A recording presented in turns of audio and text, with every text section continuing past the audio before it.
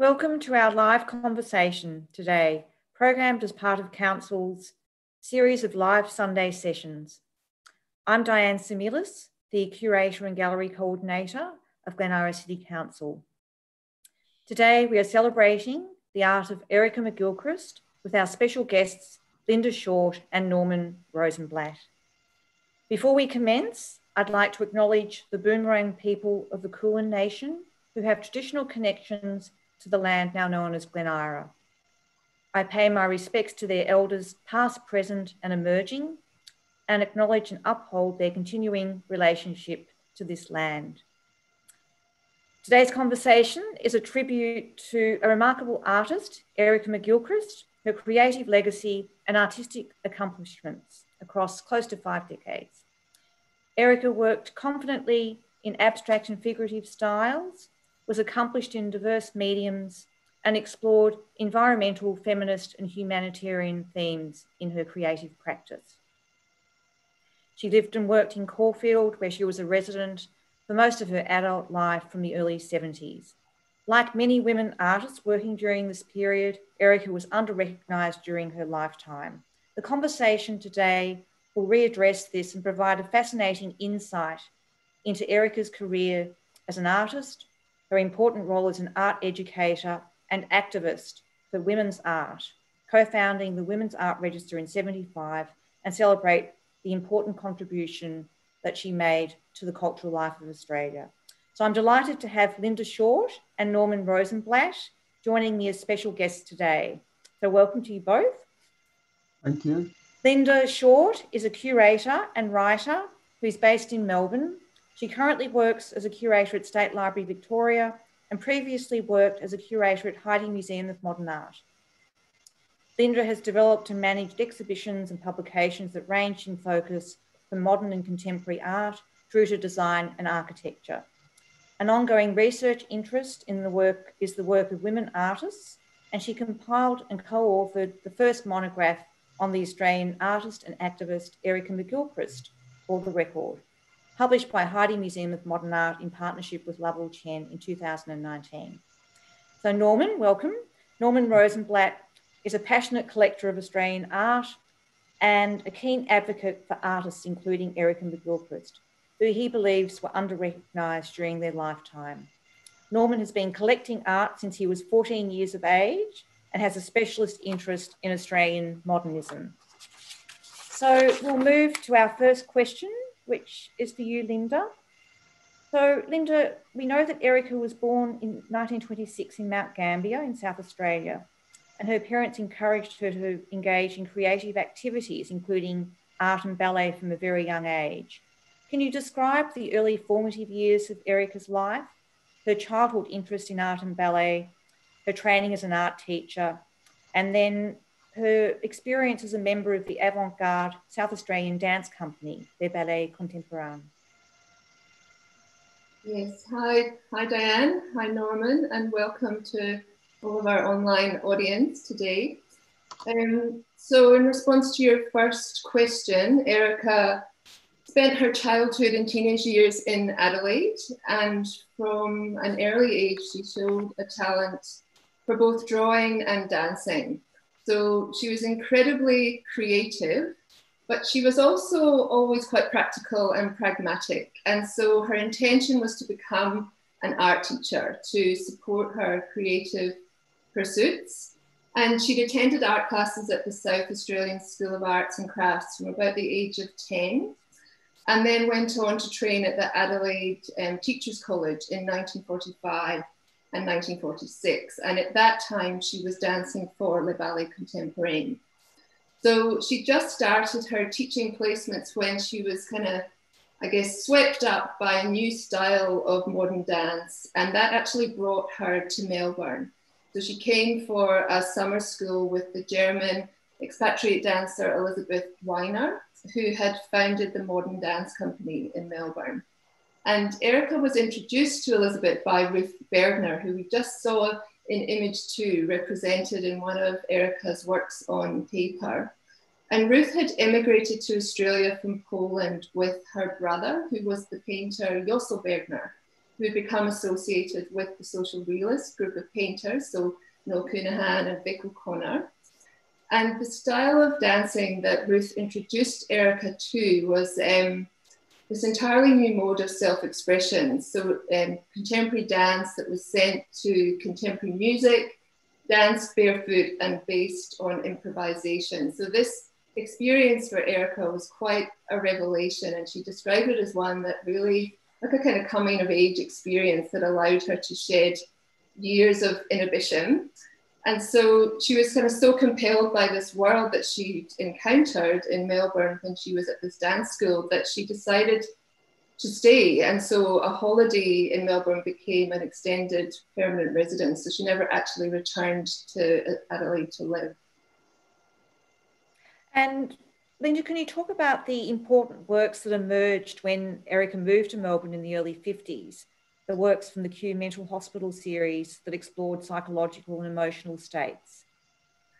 Yes, so I guess when Erica arrived in Melbourne, she was performing, so she stayed on and performed with the Modern Dance Company, but at the same time she enrolled in art classes at the Melbourne Technical College, which is now RMIT, and she took classes in painting, textile design and graphic media. And one of her teachers was Alan Warren, and he really encouraged her to try and be as experimental in her art making as she was in her dancing.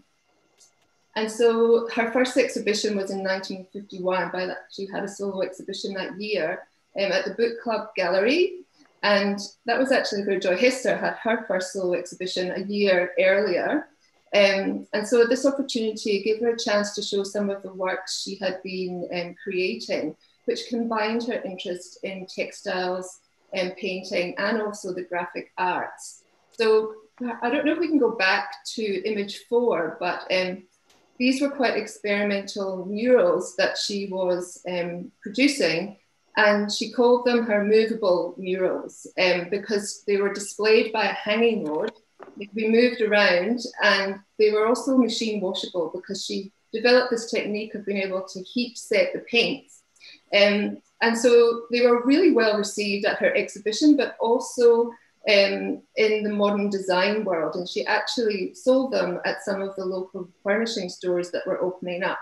And they were often displayed alongside contemporary furniture of the time designed by Fred Ward or textiles by Ailsa O'Connor. So they were really quite innovative and cutting edge for that time. And then by the time she had her second solo exhibition, which was in 1954, she'd really started to find her feet as a painter. So if we go back to images 5, 6, and 7, they're the paintings from the Kew Mental Hospital series. And we can see a really dramatic stylistic shift in her work. And particularly a social commentary emerging at that time. So this series that we can see now, it's recording her experiences leading art classes for patients at the then named Kew Mental Hospital. And Erica was invited to work there as part of a landmark reform that was led by Dr. Eric Cunningham Dax of Victoria's psychiatric facilities. So sort of like a very early form of art therapy. And so each of these paintings that we're looking at now, they portray a scene from the hospital that remained very vividly in Erica's mind, but the images together also carry more of a universal message. So talking about the impact of human suffering that was psychological and also physical. And so at the time, people found this imagery, they found it quite confronting, quite shocking. Even the sort of progressive modern artists she was starting to mix with, because she was now a member of the Melbourne branch of the Contemporary Art Society. She actually helped to reactivate that branch in 1953.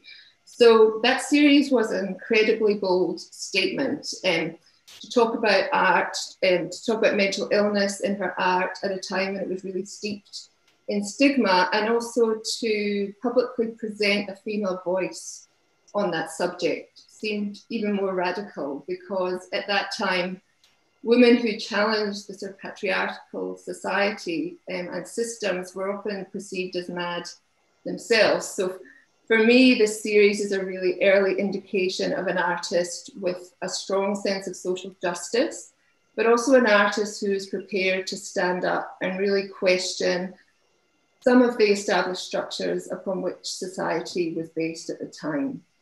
Thanks, Linda. And can I ask you to talk a bit about the important mural commission, The Legend of Being, that Erica received in 1959?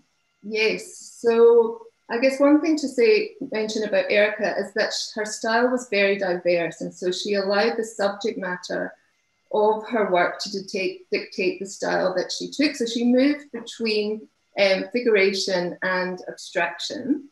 So the images, if we went to image 13 first, it shows a mural prize that Erica was awarded in 1958. And it was a prize that was funded by the American cosmetician and entrepreneur Helena Rubinstein. And the prize itself was only open to female artists, and that was the wish of the donor. And it was to create a mural for the Women's College, which was a house of residence at Melbourne University that's now called University College.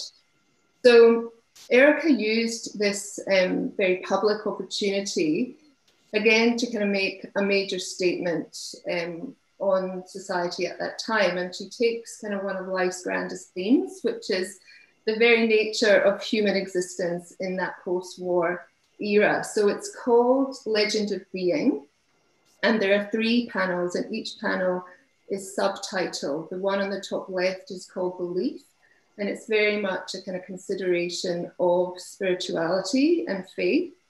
And then the panel on the top right is called Love, and it describes, I guess, the creative force of nature through the union of all living things, so not only human beings, but also creatures.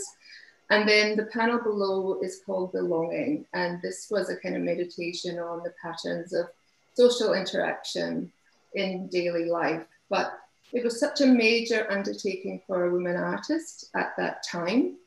If we went back to those photographs of Erica, so I think images 12A through to D, they show her working on the mural, and she had to work in one of the unused science labs at the university because the panels themselves measure about 10 meters in length, and she couldn't accommodate them in her tiny home studio.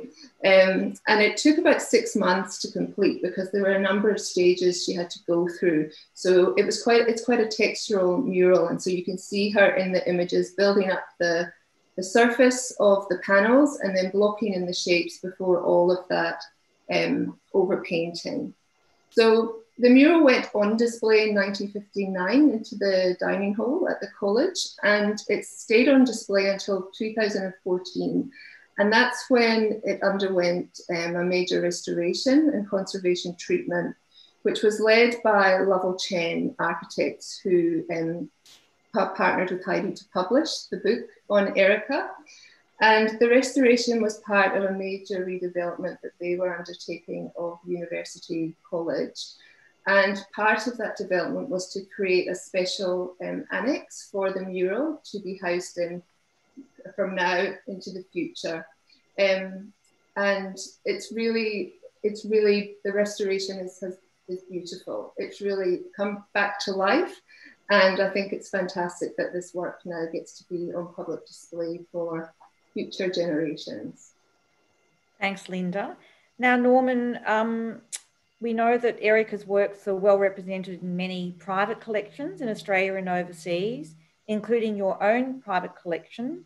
I know you have a particular interest in Erica's period of abstraction in the 50s and some key works in your collection, including Fire Escape from 56 and some other works that perhaps you'd like to share some thoughts with us today. Yes, well, I, knowing as a young boy, my father's brother was a friend and very fond, and I saw the works of Erica at an early age in his house, and her imagery and her skill and things that appealed to me stuck with me all my life.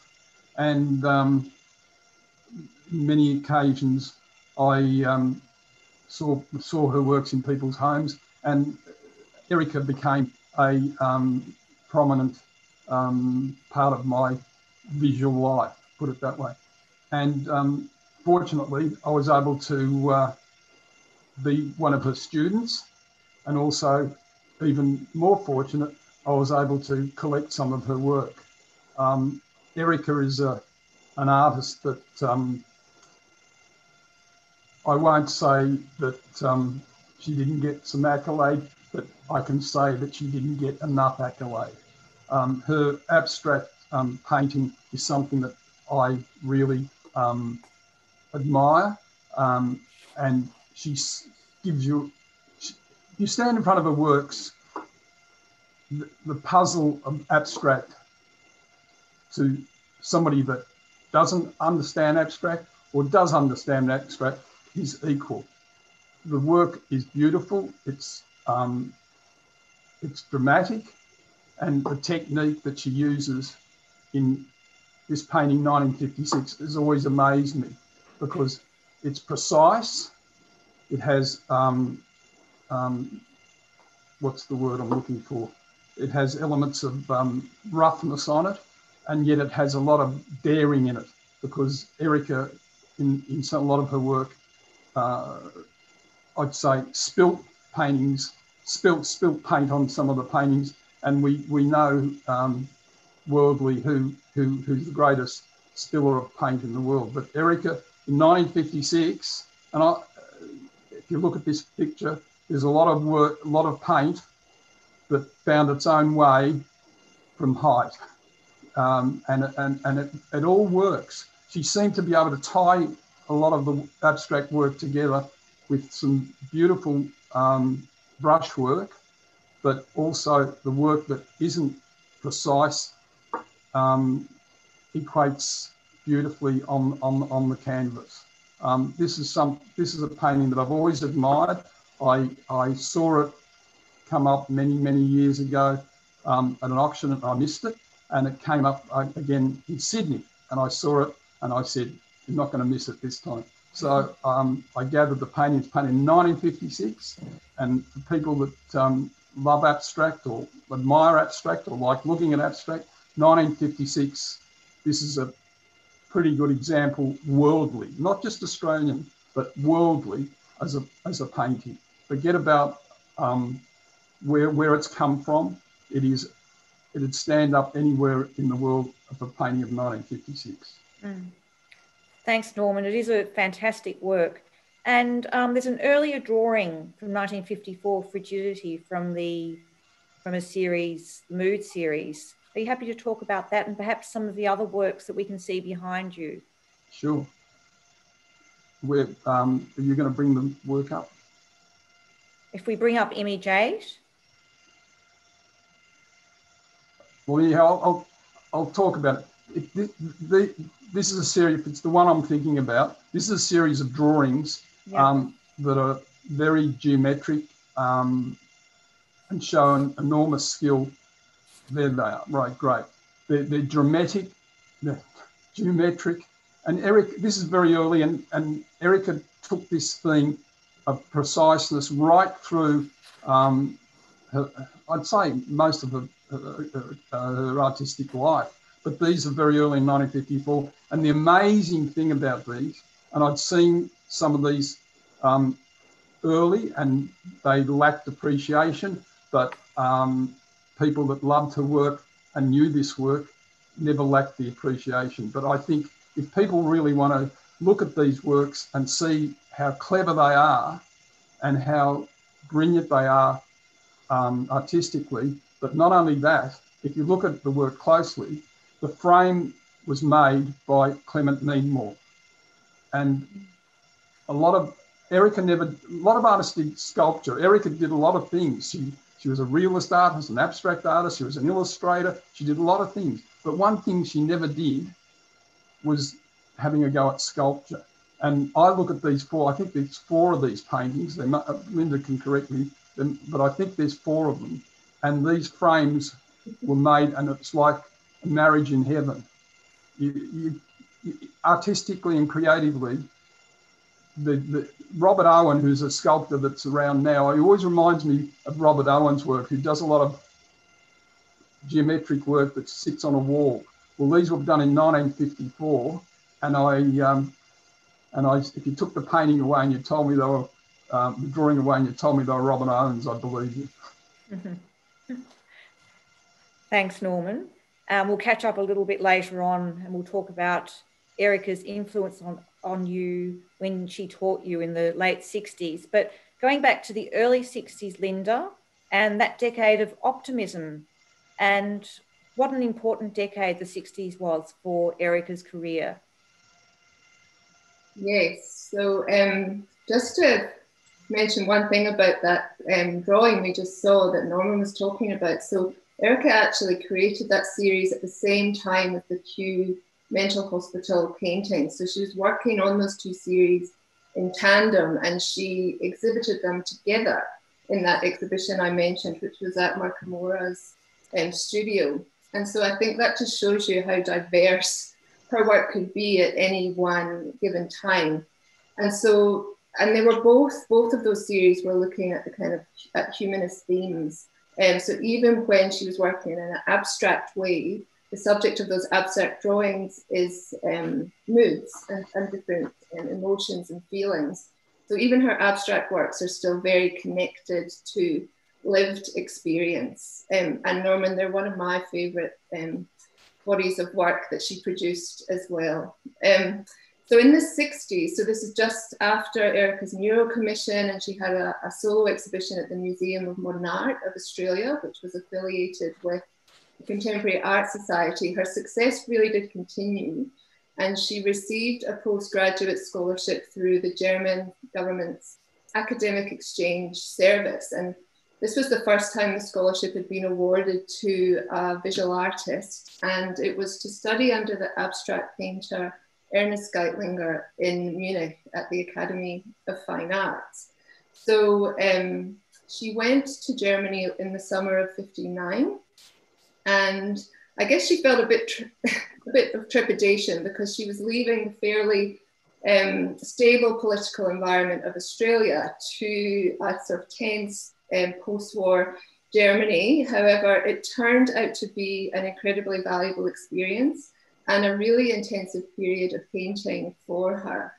So that shift in place and political climate inspired a large body of work, and really she produced what can be broken down into sort of three different series. An abstract series that references the landscape symbolically, and two semi-abstract series of paintings that are really about the sort of futility of violence and war. So when Erica was based there, Germany was still recovering from World War II, and it was further destabilized by the Cold War, and this sort of environment constantly confronted Erica, and her political consciousness definitely intensified at that time. So with the amount of work that she produced, she was able to hold two solo exhibitions, one in Munich and then one at the Qantas Gallery in London on her way back home to Australia after about 3.5 years in Germany. And she'd actually gone over to London about a year before she left Munich and stayed with Charles and Barbara Blackman, who were living there by that time. And she worked really hard to secure that opportunity to have a solo exhibition in London. She basically carried her portfolio from gallery to gallery until she convinced someone to let her have an exhibition there. And her determination definitely paid off, because the exhibition at the Qantas Gallery was incredibly well received, not only by critics, but by visitors. And on the screen now is one very well-known visitor who turned up at the gallery. It's Sidney Nolan. And he and a few other expatriate Australians had heard of Erica's achievements and went to see the works that she had on display. And so this news also reached the press back home. And when Erica arrived back in Melbourne in 1963, she sort of a whole lot of opportunities opened up for her that she hadn't had before. including a number of interstate exhibitions.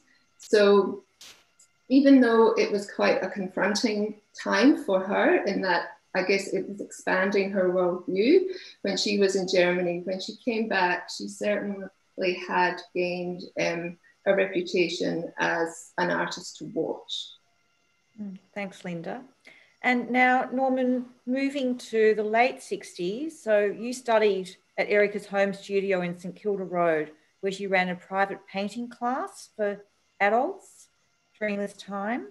It was also during the abstract art movement in Melbourne in the late 60s and the highly influential exhibition The Field, staged by the National Gallery of Victoria. So can you talk a bit about Erica's role as a respected mentor and teacher? You talked about her being a really talented and generous educator and how she gave you the key to abstraction and a new way of thinking about art. Well, excuse me, Erica was very free and very encouraging in giving information. A lot of artists don't. That's why she was such a good teacher. She gave her wisdom and gave her understanding. And if you're willing to receive it and to take it in, it was of great benefit. There's many keys, as I say, there's many keys to art, and you can be handed a bunch of keys, but Erica had the ability to get the right key and open the right door. I was always amazed that an artist of Erica's ability worked from a flat in St Kilda Road. I can't remember the block. I don't know if it's still there or it's been blown away by high rise, but I always remember her working on a table in the dining room, and I was amazed that she worked with not tubes of paint. She did use tubes of paint, but she used tins of paint because in the 60s, a lot of synthetic paints were being developed in America, and she was right up to what you could use as paint mediums, and also her ability to make prints, printing and stabilising print on textiles was amazing. As a matter of fact, there's a work that I can point to just over here that was 1967. There it is. It's not, doesn't come up very, because the depth of field's not very good on the camera, but it's the top one. And I recently that came on the market because the family were just dispersing some of Erica's work. And Joseph Albers was doing some of this work in the 60s, and so was Erica. She always told me that you interpret what you see and it comes out from within. You don't have to explain what you're doing in an abstract art. It's what the result is. It's mostly like making a cake. You can put lots of ingredients in, and you put it in the oven and it comes out, and you don't know how it works chemically, but it comes out, and there's not always an explanation. This is one of her later works, which I call more graphic, but it still follows on from 1954, my favourite works. And I think there's a lot of artists that work today that have looked at this picture or looked at some of these paintings and taken some of the geometry and some of the composition in the works today, what comes out of some of the artists today. I won't mention names because all art continues. It's a body's a body, a line is a line. But Erica was right up there, and this is one of the works. And she was she was Germanic in her mark making. There was no error. There was no sloppiness. It was really, really precise, and it was beautiful. And this shows you what sort of work she does. One thing she used to tell me, though, that I never, and I did go to a few other teachers. Unfortunately, art never became my profession, but it was always my love. She always told me that a painting, especially an abstract painting, can look as great whichever way you look at it. If you spin it around and turn it upside down, or you turn it sideways, it should be just as great to visually look at it as it is whichever way the artist chooses the right way up. Thanks, Norman. And now, Linda, we're moving to Caulfield. So Erica moved to Caulfield in the early 70s and painted the important work Trio from the Enigma series and other works which signalled a return to figuration and autobiographical or personal narratives. And then after that, environmental themes. So she was very keen on exploring the destruction of the natural environment in really ambitious works from the series The Future of the Planet Earth and Less, and key works such as Nature Strip from 76 and Post-Nuclear Ecology from 77, which are both in the Council's art collection. So there are two sort of questions there, the earlier autobiographical, figurative works, and then her exploration of environmental themes. Yeah. So that painting you mentioned, Diane, Trio, which is image 19, I think, if we could show that image while I'm speaking, but I think that shows some of the big shifts that happened in Erica's work when she came back from Germany. And as Norman was just saying, you know, she started to absorb these new influences that were around her. So her predominant style of abstract expressionism was sort of falling out of favor. And these new styles, sort of American influence styles of hard edge abstraction and pop art, were becoming popular among a much younger generation of artists. But Erica was incredibly versatile, and she actually described these new idioms as a breath of fresh air. And so she kind of set about trying to explore them herself rather than sort of being resistant to them.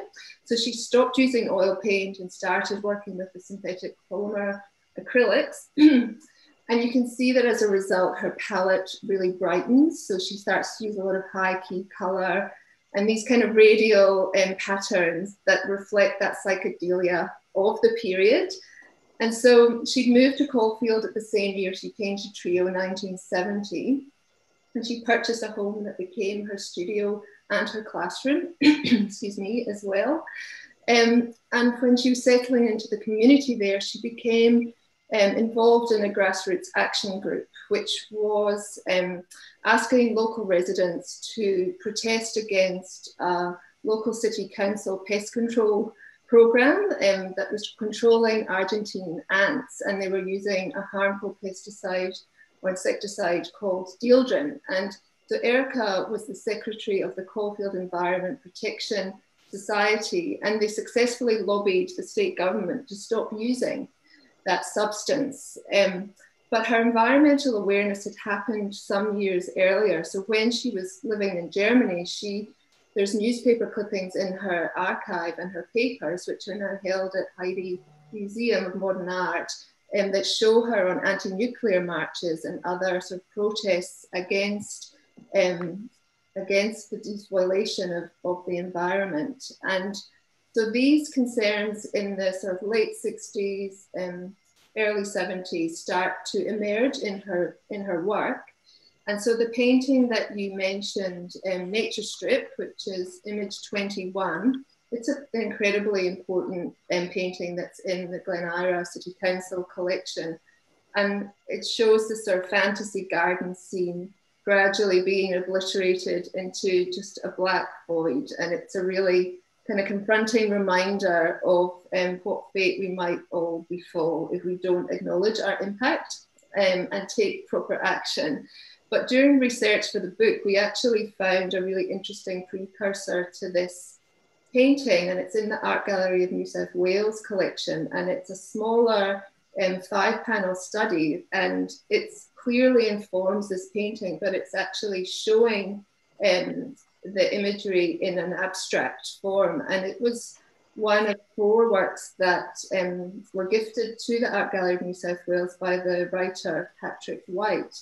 And he shared a similar conviction for protecting the environment as Erica, and they were actually correspondents on and off over a number of years. And I think that's what the papers at Heide reveal, that Erica was very much in contact with a number of interesting people at that time, and actively in conversation with them about key kind of social, environmental, or political issues.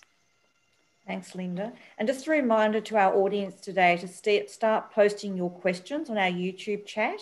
And if you could address your questions to Linda and Norman, and we'll attempt to address the questions at the end of the conversation today.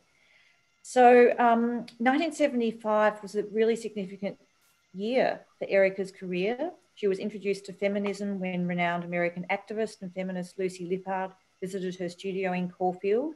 She co-founded the Women's Art Register in Melbourne in 75. And then during this period, embroidery became her preferred medium, evolving from her concerns that migrant decorative or domestic textiles were undervalued. Linda, can you talk about the importance of feminist issues on Erica's creative practice and her dedication to feminist concerns?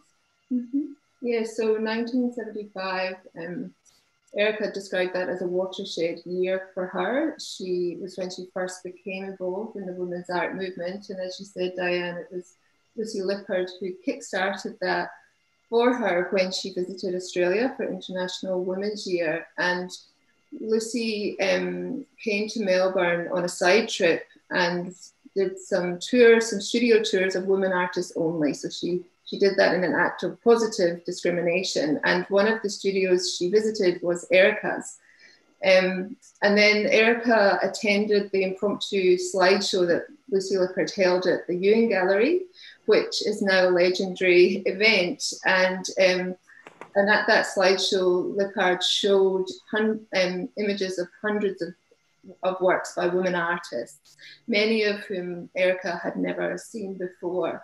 But she could recognize this common visual language, and it really helped her to clarify her own creative trajectory up to that point. And ultimately, the slideshow prompted Erica and 3 other audience members, so Leslie Dumbrell, Kiffy Roubeau and Meredith Rogers, to set up a slide registry in Melbourne, and that is the Women's Art Register, which still operates out of the Richmond Library today. And they began to compile a comprehensive information resource on women's art in Australia. And so Erica channeled a lot of her energy into this initiative for the next 10 or so years. And in a way that meant less time for her in the studio. But as is often the case, when you have less time, more opportunities seem to come along. And so Erica's engagement with the women's art movement really reinvigorated her career and sort of gave her this new sense of purpose and direction. And this idea of female imagery, which Lippard had helped to define for her, started to inform her own artwork, and particularly the materials employed in her work. So you mentioned her use of embroidery, and she really started to reevaluate and revive her love of needlework at that time. And it did become her sort of preferred medium in the 1980s and 1990s. And she found that really liberating and empowering. So if we look at these images, so images 26 through to 29 and 30, you can see these textile works, and they reference her love of decorative art, so all kinds of idioms, so from folk art to patterns that you might find in domestic textiles or rugs and tablecloths. And they're incredible works. I mean, they're just exquisite. They have these electric kind of colorways. And whenever I've seen them, I've always marveled at how she can actually create such a striking abstract design in thread. But I guess she was treating these works with the same seriousness as her paintings and drawings of the time. So for her, they were also a feminist statement. And it was a statement about trying to break down that distinction between high art and low art. Thanks, Linda. And so 79 was also an interesting year for Erica. She was commissioned by the Victorian Ministry for the Arts to paint a Melbourne tram. Can you talk about this important commission and the theme she explored in the design? Yes, so if we can look at image 32, you can see the visual links between the embroideries we just looked at and the geometric scheme that Erica conceived for her tram design. So she was one of several contemporary artists who were given the honour of these new commissions. Again, another major public art commission that she was awarded. And she wanted her design to be eye-catching and cheerful. She wanted to kind of alleviate the dreariness of urban life, as she described it. But her key aim, again, was to make a social statement. And so she based her composition on a patchwork quilt design. And that was to acknowledge the undervalued achievements of so many anonymous women who have expressed themselves in needlework. And so she actually included a formal acknowledgement on a plaque addressing the subject of her design, and also acknowledging the help of all of the people who assisted her with the painting. So this photograph shows her at work in the Preston Tramways workshop. And it took her and a team of helpers about 5 weeks to finish the commission. And she built up a really strong camaraderie with the tramway workers as well. So she chose to keep the same hours of work as them as a sort of sign of solidarity for the workers, which again just kind of symbolizes her, I guess, just her sense of her social consciousness. And for her, I remember her saying that one of the most sort of enjoyable parts of that commission was the opportunity to collaborate and get to know other people. Thanks, Linda. And now moving along to 1995 and Erica's last painting, Ribbons and Rimples, which is represented in Heide Museum of Modern Art's collection. This was also an important year as the Caulfield Arts Centre staged a major survey exhibition of Erica's work, Artist, Feminist, Humanist, which honoured the career of this really important artist. So can you talk a bit about that? Yes, so this is actually the final painting that Erica created. And so she chose to retire in 1995 because for her it felt like the right time. And so this work really fuses that feminine sensibility or female imagery that she started to work on after meeting Lucy Lippard. And it sort of fuses that with the organic processes that Norman was talking about in her 1950s abstract works, because a lot of those works do start from accidental beginnings, as Norman was explaining. And so when I met Erica, when I was working, I was developing an exhibition for Heide Museum of Modern Art, and that was really the beginning of my research on her work. And I went to visit her at her home studio, and she showed me this painting and described how she'd used the tonal patches of a newspaper clipping, seen kind of through half-closed eyes, to start the composition. And that was a kind of tool that she would sometimes use. So she'd use these kind of little viewfinders to find an interesting abstract composition and then work the painting from there. And as she was explaining that to me, she pulled out the news clipping from behind the painting itself. So she was an exceptional archivist in terms of documenting not only the way that she made her work, but also her many achievements. And so the clipping is now part of the archive at Heide, because Erica went on to donate many of her own works and also her professional and personal papers to Heide Museum. Thanks, Linda. And now, before we conclude today's conversation, I'll ask you first, Norman, and then Linda, to summarise Erica's creative accomplishments and what you think is her most important artistic legacy in terms of her career and her contribution to the cultural life of Australia. I'll go first. Yeah, thanks, Norman. Okay. Well, I think throughout her artistic career, she gave to ballet, to graphic design, to theatre designs, to representational art, and was a master of abstract. When the world she was engaging in the same time she was engaging in this artistic wonderment, and executed them in a worldly, brilliant manner. She deserves her due recognition as a great Australian artist, and unfortunately, I don't think she has got the due deserve that she should get.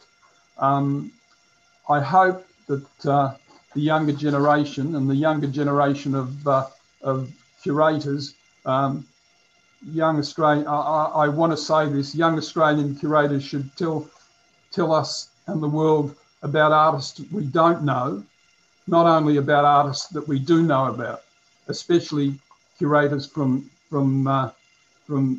major galleries. It is most important that artists like Erica McGilchrist are given the mantle that she deserves, because her work is here, her score is there. Let everybody see it. It runs from the 50s and it runs to the 90s, and it stands up on its own now. Thanks, Norman. And Linda, would you like to add to that? Yeah, definitely. So Erica received an Order of Australia Medal for her contributions not only to the Women's Art Register but also to visual culture in Australia, and that was in 1992, about 3 years before she retired. But I think there was definitely a period where she had slipped from public consciousness, and there are a number of reasons why, and we don't have time to fully discuss all of those. And I feel like even our conversation today, it really just sort of scrapes the surface of Erica's achievements. Like Norman just said, she was not only an artist and teacher, but she was involved in graphic commissions, ballet and set and costume design, and graphic design. Her career just has so many different facets, and all of them done with great integrity and creativity. But for me, I think her creative accomplishments, if I was to summarize it, they extend way beyond what is purely visible in the artworks that she's left behind, or the documentation of the artworks that we have. Because I think what she also did was to create opportunities that, through her actions and through her decisions, to support artists of future generations. So a live example would be the Women's Art Register, which is continuing to thrive. It researches and positions historical women artists, and it builds opportunities for contemporary artists to exhibit and to collaborate and to document their achievements and put them on the public record. And another live example is the bequest that she left to Heidi Museum, which is used to support exhibitions and publications about the work of Australian women artists. So for me, you know, Erica was not an artist who was striving for art stardom or accolades, but she first and foremost wanted her art and her career to have a positive impact on society and the collective. And, you know, one of the last things she actually said to me when the last visit I made to her home was that she hoped to be remembered as an activist as much as an artist. Thanks, Linda. And she also made a significant donation to Glenara City Council's art collection, which we're really grateful for. And we've seen many of those images today, and also many works from Heidi Museum's collection and many other public collections and private collections, including Norman's. So, and I was fortunate to meet Erica in my role as curator at the Council Gallery, and I have very fond memories of talking to her in the gallery about different exhibitions, and I found her such an engaging and interesting artist and person, and her direct engagement with feminist issues and environmental issues is something that I really remember, and yeah, I think she was incredibly talented. So we've got some questions from the audience now, which I'll bring up on the screen. So the first question is a question about the stamp. So the stamp commission in 1967. So she received a commission to design the Australian airmail Christmas stamp, Linda, can you talk a bit about the stamp? I can, yes. So Erica received a commission from the forerunner of Australia Post, the Postmaster General's Department, to design a Christmas stamp. And it was the first time a visual artist had been asked to design the stamp instead of a graphic designer. And that was really reflective of, I guess, this sort of new contemporary art scene, and public awareness about contemporary art was on the rise. And Erica created a very interesting design. It was sort of, again, it shows her interest in combining these very high key kind of colorways and graphic sort of hard edge forms. And because she wasn't a religious person, but she did have an incredible interest in spirituality and faith, she decided to, rather than to take the kind of a Christian theme, she incorporated a number of religious icons into almost like a mandala design. I wish we had an image because it's quite hard to describe. But again, it just showed this real sort of level of sophistication in the way that she approached the commission, her depth of thinking towards the theme and what it could represent for all people and not just one group of people who had a particular religious belief. And it also looked to what was happening, and it was kind of cutting edge. It really set a new benchmark for stamp design. Yes, it was quite an innovative design, wasn't it? Yeah, for that time. We've got another question from the audience. So, is Erica's studio home still standing, and what is the location in Caulfield?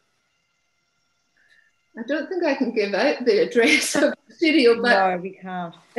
What Erica did was she always worked from home, and so she always turned a room of her home into her studio, and she did that in Germany as well. Actually, she decided she didn't want to go into the Academy studios, and so she painted from the house that she was living in, and that was partly because of her shyness, and she felt she hadn't grasped the language, which she actually had. She had a great facility for language, but she often worked in that way. She was definitely a solitary painter, and so her studio in her Caulfield home was just one of her front rooms, and then she transformed her dining area into her classroom.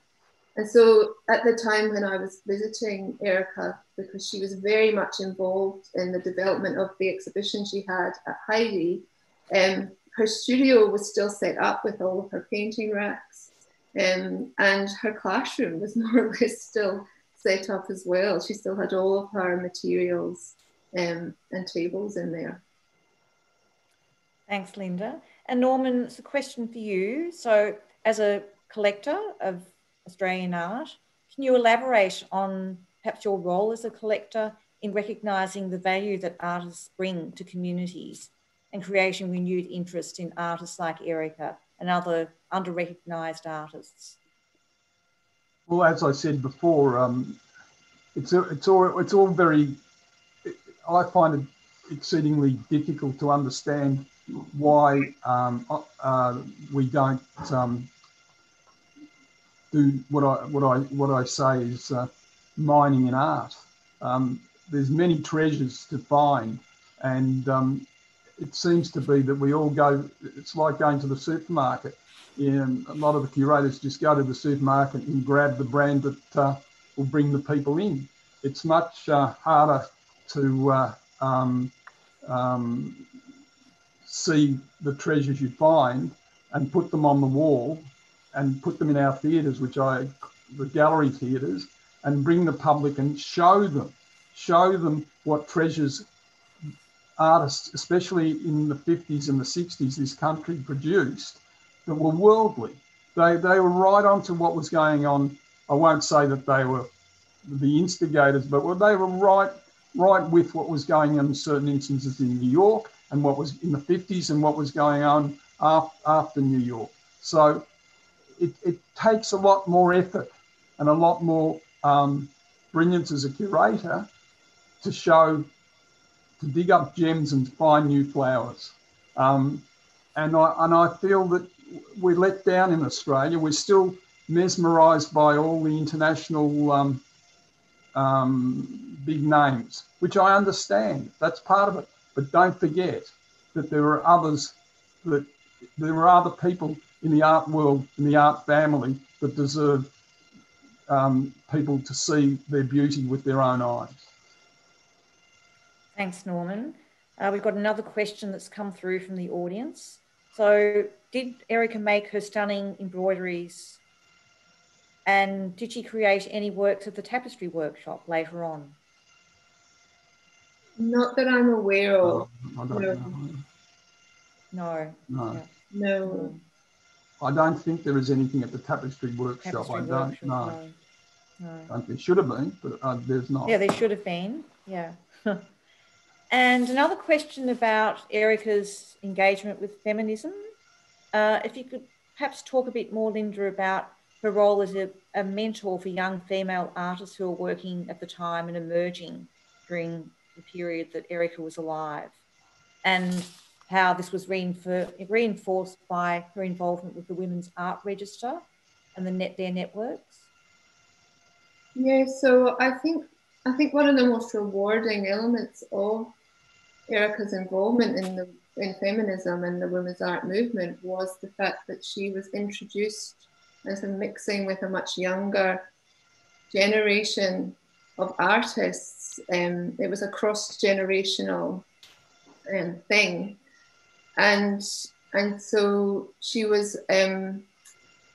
I mean, I don't have any specific examples that I can give about particular artists that she mentored, but I do know that some of our audience members will know this because we know Erica through the Women's Art Register. And I might just default to say that in the publication that's been produced by Heidi and Lovell Chen, there is an excellent essay that's written by Dr. Juliet Peers.